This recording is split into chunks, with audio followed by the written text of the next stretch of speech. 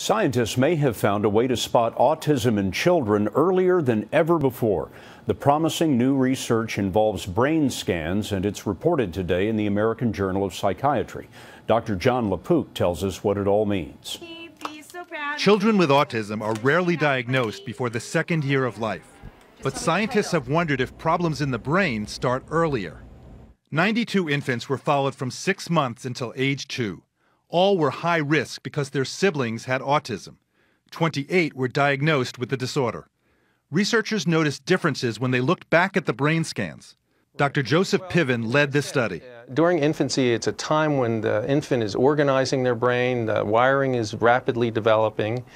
We were able to detect changes in that wiring or differences in the wiring by 6 months of age in those children that went on to develop autism. This special type of MRI scan shows the development of 15 different circuits in the brain.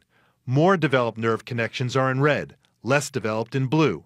The pattern is significantly different in infants with autism. It has great promise for early detection of autism, for early intervention of autism during a time either prior to the emergence of the symptoms or during a time when the symptoms are just beginning to unfold. Early diagnosis is key because research suggests the symptoms of autism, problems with communication, social interaction, and behavior, can improve with early intervention. John, what does this mean for parents? Scott, I think it may be a sense of relief for them because I've spoken to a lot of parents of kids who have autism, and they are up against it emotionally, financially. There's often a sense of guilt. Is it something I did after the child was born? Well, this study shows the changes start so early, so they may have a sense of relief. Important new work. John, thanks very much.